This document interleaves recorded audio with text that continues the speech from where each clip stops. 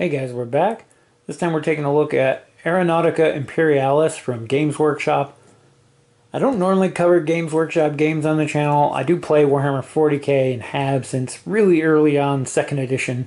Probably before most of you guys were born that watched this, but it's not a hobby that I cover much on the channel. I used to do big battle reports and show our armies. We had a lot of homebrew rules because we didn't much care for the newer editions and kind of stuck with 2nd edition this whole time. But anyway, Aeronautica Imperialis is a air combat themed version and set in the world of 40k. There was a version of this a while back that was like an expansion add-on to another game. Now it's its own standalone thing. Came out a little bit ago, and I just took my time getting into it. And this is the starter box, Wings of Vengeance. And we're going to go over what comes in here, how the game plays, and what my thoughts are on it. I would flip the box over and show the backside to you, but all the models are in here, so I can't really do that. So we'll just get in and take a look.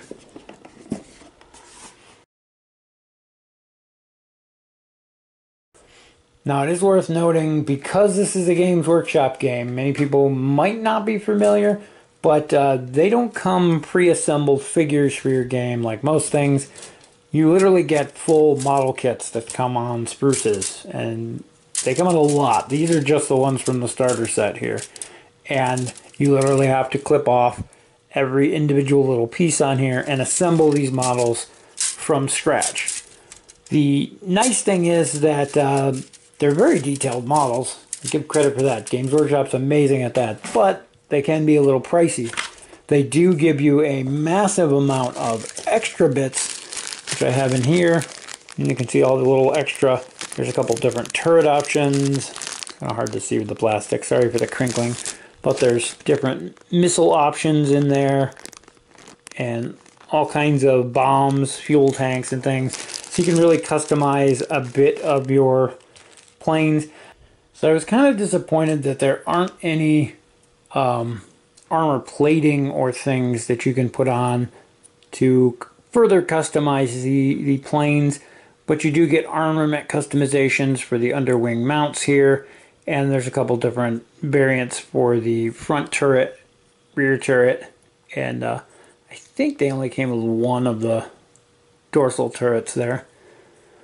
But that's a Imperial Guard Marauder bomber, and you get 2 of those in this set.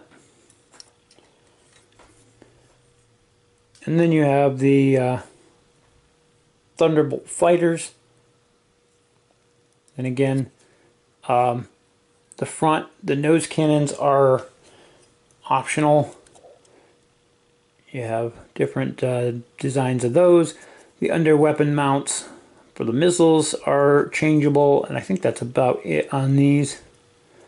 Also, the instructions are very unclear on these, and you will glue this section here together wrong. There's a little piece that goes like back behind there, I think, and I had to rip one of mine apart. I'm not even sure which one it was because it didn't work. So pay very close attention to the instructions, but you get 2 of those as well. And I will give them credit. The one thing that I really did like is that the Ork fighters have a lot more customization, and every one of them is different. You can see this one here kind of has a shark mouth with the guns coming out of the eyes. You have these exhaust pipes here.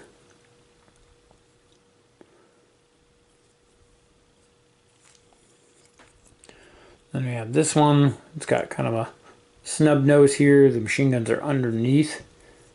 And it has 3 tails, where the first one had 2. And the pipes are quite a bit smaller. These are also interchangeable. I think you can swap out the exhaust pipes on any of them. And these also, again, as the other ones, have different underwing mounts. This one just has a ton of heavy shooters on it. And then the third one has a more classic F-16 type nose cone on it. Some missiles and bombs under there. And you get 3 of those Ork Dakkajets, they call them. There's 3 of those. And the Ork Fight-A-Bomber. Again, not too much customization on these, aside from the choices of what to put under the wings. And you get 2 of those. You can see they have slightly different intakes on the front. I do like that they took the time to model them slightly different in parts so that they're not the same, because no 2 Orgy vehicles would be. But then you also get bases, and this feels like a failed, missed opportunity to me. All of the bases are identical, and you have different size pegs, and these pegs just kind of set into the hole there. I might glue mine in, because sometimes when you go to pick the plane up by these, the bases fall off. I'm not sure. But seems like a missed opportunity that all of the bases are the same. It would have been really easy to theme. These look very Imperial Guard-ish the way they are. The Aeronautica Imperialis logo on there. It would have been really easy to make one of these kind of beat up and scuffed up with like bolted on parts with an orc symbol down here instead. And then they could have done a different one for each faction so that you would have faction themed bases. I'm sure people will put up 3D printable files to do just that if they aren't already up, because it's just a very thematic thing. And these have dials on the side here that change for your altitude as well as your current speed. And that's how you keep track of those. Every plane's going to have one of these. And they have these neat little ball and socket setups on there so that when you have them sitting on the table, they can be angled all different ways while still be sitting on the base. So, very cool mounting option. They started doing that with some of the 40K vehicles. I think people were originally doing it with magnets anyway, so they could do that same effect. So it made sense to make them permanent. So aside from the models in here, you get a whole bunch of tokens, which of course do not come with a bag or anything, so you got to supply your own for that. There's also a pile of generic D6s. Again, got to get your own bag for those. Then you get this really nice, it's almost a hardcover book. It's got like thick cardboard covers with painted versions of the models in there so you can see what they look like. I don't know if mine will ever get painted because I suck at painting models and I hate doing it. But the rulebook that comes with this is literally a basic rulebook. It does not have everything you need to know. It has everything you need to know to play a game with the components that are in this set, but not a lot of the basic rules. Not a lot of the more advanced rules. Like you have bombs on your vehicles, but there's nothing in this entire book explaining bombs or how to use them. So they're kind of pointless to take. There are missions and things in the core rulebook, which is something you have to buy separately, that expand on that. And when you get to the back here, yeah, the scenario section, there's literally only one scenario listed in the entire book, which is kind of a letdown. Normally a starter book has 2 or 3 different to let you try out some different things. They really don't. The other thing missing from this game are these cool stat cards that you can get that have the plane on it, different options, and basically that's all the information you need to know about a plane. Surprisingly, those don't actually come in the set. You have to buy those separately per faction in a little box set. It's kind of the GW way to do things. Maybe I'm spoiled by Gale Force 9's Tanks game, which in the original box set came with the cards for every vehicle available at the time, and you could flip those cards and see, hey, this is a really cool looking vehicle, I'm going to go buy that one.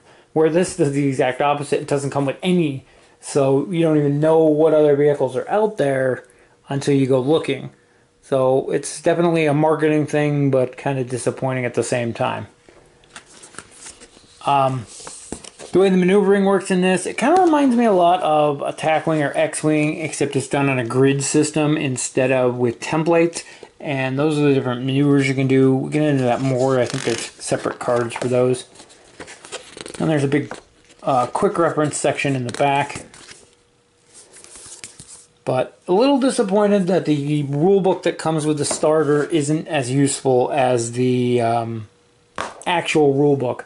And a lot of people will suggest, if it's something you're seriously looking into, skip the starter set and go straight to buying the core rulebook and the planes you want, because you get a better deal on planes and more options in the rulebook by buying the base stuff rather than the starter. Next, we have a couple of these quick reference sheets, and on the back they have all the different maneuvers you can do: straight level flight, a swoop turn, which is basically, this is your initial position. You can go either of these ways and then end up facing any of those ways. And you pick these maneuvers like you would in the other games. On this one, you're going to put a token down that has a 1 through whatever. Depending on the maneuverability of your plane, you'll have access to different ones of these. They're quite open. These drawings don't do them well justice until you really look into the game, because you can do these maneuvers at any point, and depending on how you're doing them, you can literally end up in a completely different place how you plan out your turn. But stall turns are cool because you can basically do a complete U-turn. Lots of different ones. I think the majority of people use the number 2s because you can end up just about anywhere. It really depends on the plane, what you're trying to do. Nothing in the game currently does the wing overturn. I think they're saving those for the Eldar, when those ever come out. And on the other side of the maneuver thing is a quick reference sheet that goes through turn summaries, how to do everything throughout the different phases. And then in the bottom here we actually have our map. And it's a pretty good size map, but it's actually slightly smaller than the suggested size for the game. And I can't go out far enough. Try picking this up. It's going to be kind of jerky for a second there, but it's just under a 36 by 36 map. I think these are 11-inch squares instead of 12. Mainly because they used a default, I think it's a 12 by 12 box size, and it had to fit inside the box. So the map is slightly scaled down to that. They do offer these maps in a tile format, which makes them full 36 by 36 size. I'm thinking, I don't know if they do yet, but I would be almost assured that they're going to have a neoprene play mats at some point, if not just vinyl ones. And then you have a deserted city. Sorry for the glare. Then you have a city on one side, and then the desert on the other. And it's hard to see on camera, but it shows up really good in person. Zoom in a little bit. Yeah, you can see these hex grids, and they are just big enough for the models to be in. Also in the bottom of the box there are these instruction manuals for each of the 4 types of planes that come in the set, and they have assembly instructions. Pretty easy for most of the parts. I think those are the ones I put in backward. Maybe. I'm not sure. There was one piece on these planes I put together backward and didn't realize till after, and I had to rip them all apart. But that was me. Just keep an eye out for that stuff. Test split stuff before you put glue on, and you should be fine. And like I said, there's one for each of the 4 planes in the set here. You also get a sticker sheet here with water transfers for the Imperial planes, as well as the Ork planes. So you can do whatever you want with those to decorate them after you paint them. Like I said, I'm not sure if mine are ever going to be painted, so it may be a while.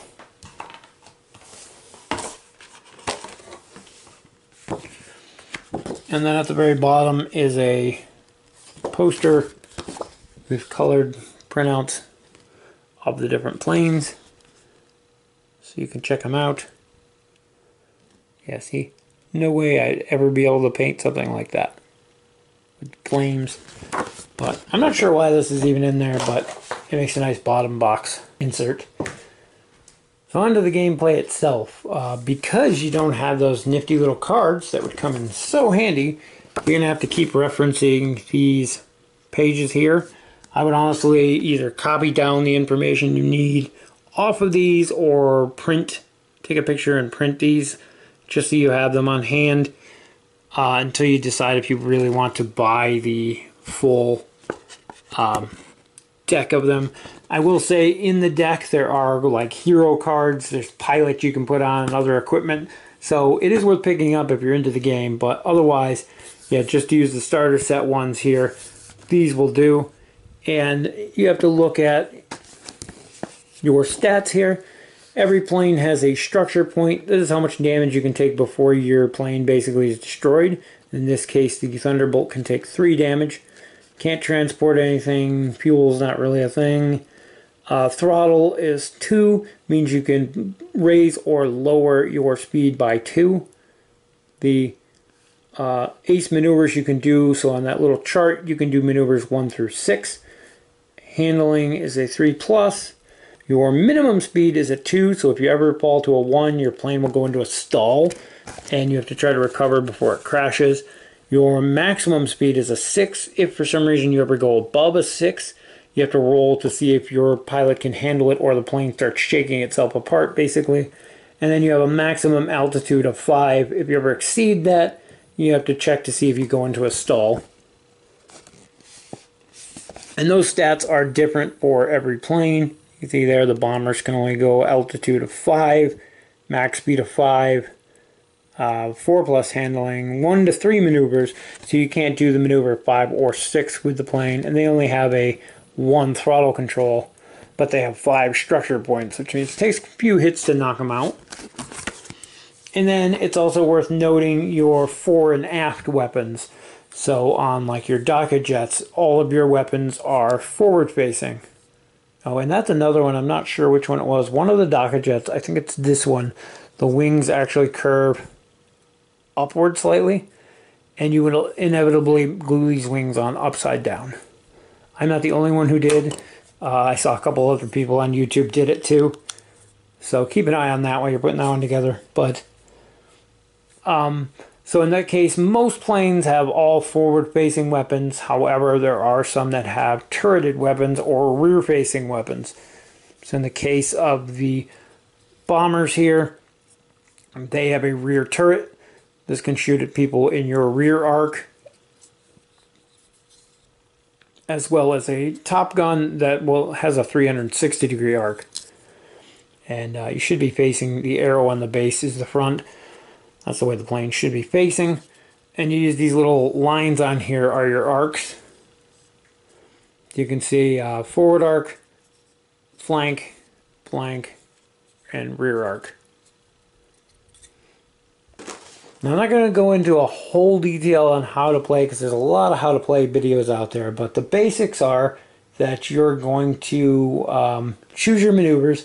So based on those maneuvers that your plane can take, the numbers 1 through 5, 1 through 6, like I said, there's 8s, but no plane in the game takes an 8 yet.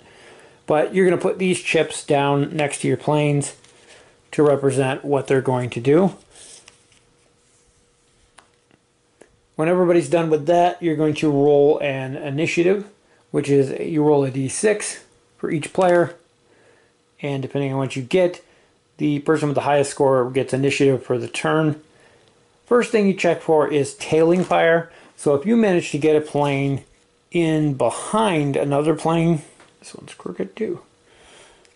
So if you manage to have a plane like this in behind another plane where he's in your front fire arc, you're not in his fire arc, that means you basically get a free round of shooting at the plane in front of you. So it's always nice to end your previous turn directly behind something. Now, if you're behind a plane like this, who has a rear fire arc, keep in mind he can also return fire on you. So you have to think about that where you're placing yourselves. But it's all down to pretty much common sense. Altitude in this game doesn't mean a whole lot because there are no obstacles. I've seen people make 3D terrain buildings and things, so you have to worry about that. But in this, you only have to be within 1 plus or minus of the target in order to shoot at them. So keep that in mind. Then next you go on to movement, and the person who won the initiative gets to choose first. You pick one of your planes and activate it. So in this case, we're going to pick this guy. You reveal his maneuver. He's doing a 1, which is straight level flight. He's only, depending on the speed on your dial, you have to go the amount of speed you currently have on your dial in that amount of spaces. Now this is where your throttle control comes in. You can accelerate, you can decelerate, depending on your throttle control. If you climb and decide to raise altitude, so say I'm on a 2 here and I want to climb up to a 3, you automatically lose 1. So if I was only going speed 1 here and I wanted to climb, I'm going to drop to speed 0, which is going to put me into a stall. So you have to keep that in mind. Likewise, if I'm on 3 and I want to drop down to altitude 1, that's going to gain speed. So I'm actually going to speed up from doing so. So it pays to start the game at a higher altitude on the edge of the board, and you can dive down in. Just be watching of that velocity max wherever you hit your top speed, so you don't tend to shake yourself apart. You need to keep in mind that maximum speed of your plane versus the altitude you're at, and knowing, hey, if this turn I want to dive down 1, which is going to accelerate me by 1. So if I drop my throttle back 1 and dive down, now I'm going to gain that back and I won't max out. Whereas if I kept my throttle the same and did that dive, I'm going to speed up. And so there's some thought put into that as well. Then for the rest of the movement, you take turns. So the person with the initiative moves one of their planes. So he moved 1. I'm not going to mess with altitude and speed and all that, but you get the idea. Then they're going to move 1. Say he did a turn.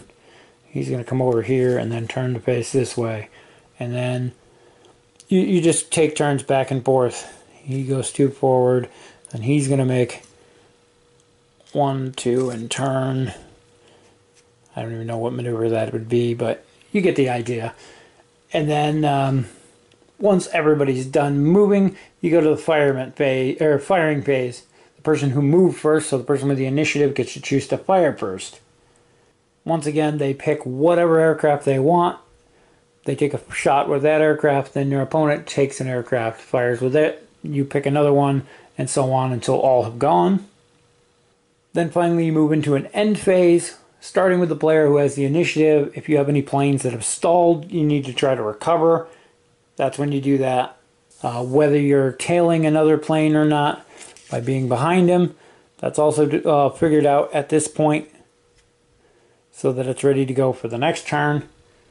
And it is worth noting that I kind of skipped over it, but during the movement phase, there is a specific order. You have to adjust your throttle first, then you move your spaces, then you can adjust your altitude. So keep that in mind. There is an order to that when you're planning out your moves. Also, during combat, some of your weapons have a limited number of ammo, things like rockets. You need to keep track every time you fire. How many you're firing, you need to subtract that amount from your ammo. And then, once we said there, we got to the end phase. You're going to check for planes that have stalled. Anything that has stalled that turn needs to roll a check. Anything that's stalled in the previous turn and needs to recover from a spin, they will do that next. Then you figure out who's tailing, like we already mentioned, and then it ends the turn. This is also when you check to see if anybody's met the victory conditions, which, depending on the scenario, if for some reason all of one's faction are gone from the table, say they were shot down or whatever, the other one wins at that point too, despite other objectives. You got those to figure in as well. As I said, I was going to glaze over the play very quickly. If you're really interested in that, there's plenty of videos out there where you can check out the actual combat phases and like a turn-by-turn tutorial. So that's a quick look at Aeronautica Imperialis. What do I think of it? I like the combat aspect of it. I like that it's a more simplified version of air combat. Some people might be put off by the way some of the maneuvers kind of seem impractical, the way they work out. Mainly it's because you're playing a 3D game with a 2D format. Since the planes don't actually have altitudes, it looks kind of weird when you see a plane kind of going this way, stop, turn around. You have to vision in your head that they're doing a pull up, turn around, and dive back down, or a crazy Ivan or something like that to make that kind of maneuver, which the game doesn't really get into. So there's a lot of storytelling you have to do yourself. There's a lot of storytelling you have to do yourself in your head to make sense of the things. As a quick skirmish game, though, I think it works really well. I like the detail on the models, the quick nature of the game. I mean, it doesn't take that long to play, and they took things into consideration like altitude and acceleration, the range to target affects the amount of dice you roll on some weapons, and it definitely gets better when you have more variety of vehicles to choose from, which can be bought separately.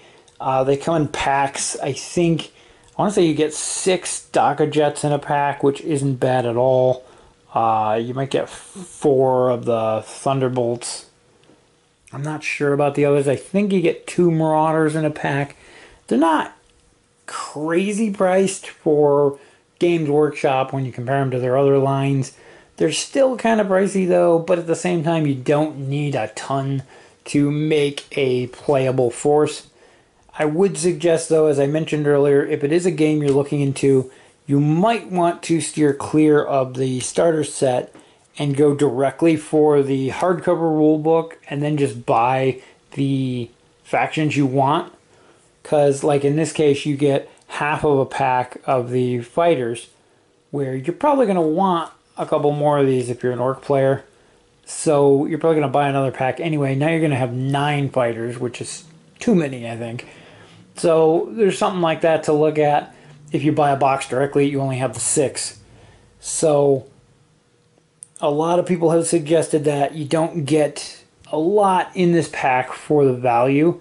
But if it's something you just want to try the game out, I do think it's worth that. I will say in the core book here, with the one scenario they offer, the Imperial planes are at a huge advantage. You get 1 more plane on the Ork side, but I think honestly they should have had maybe 1 more. 4 fighters might have balanced it out a little bit more. Points wise, I guess they balance, but at the same time, just battle wise, if you're using the core box the way it is, expect to lose as the Orks. Now, once you get into buying some of your own stuff and building your own forces, you can definitely compensate for their weaknesses, but the starter set here is definitely not balanced as far as that goes. In all of the gameplay videos I saw of this before I picked it up, I think only one of them the Orks actually won, and that's because the person playing the Imperial Guard was terrible. Not that it makes for fun games, it's just expect that it is not balanced out of the box either. But it is a fun way to learn the game and check it out and see if you're interested in it. If you are, then you can get into the other things. There's a bunch of different Ork planes. There's a new Grot bomber, which fires these little missiles that have little Gretchen that pilot them, basically. And they're homing missiles. You can steer them around the board. They're kind of fun. Imperial Guard now have Valkyries and some other stuff. Lightnings, the little light fighters. And there's a new core set out that also introduces the Tau. Then they have the Barracuda and things like that that you can check out for them. And maybe getting the box set of that at some point, so I might do a video on that. But again, there's also the hardcover rulebook, which has a lot more scenarios and things in it, a lot more special rules for like ground fighting and things. There are the card decks that you can buy for each of the factions that come with a bunch of new equipment and special cards for ace pilots and things like that. There are a hardcover campaign book that actually has a campaign of missions you can play together as a scenario. There are two, I want to say maybe three of those now. I know there's a new one that came out with the Tau, but it's a cool, interesting game, and I want to see more of it. I gotta get myself the actual book because I don't even have the hardcover book. I started with the starter set here, and I need to expand that. So that's my next step on this. So I might do a video about the hardcover book when I get it, and definitely about the Tau box set when I get that. Anyway, if it looks like something you're interested in, check it out. And as always, thank you guys for watching, and we'll see you in the next video.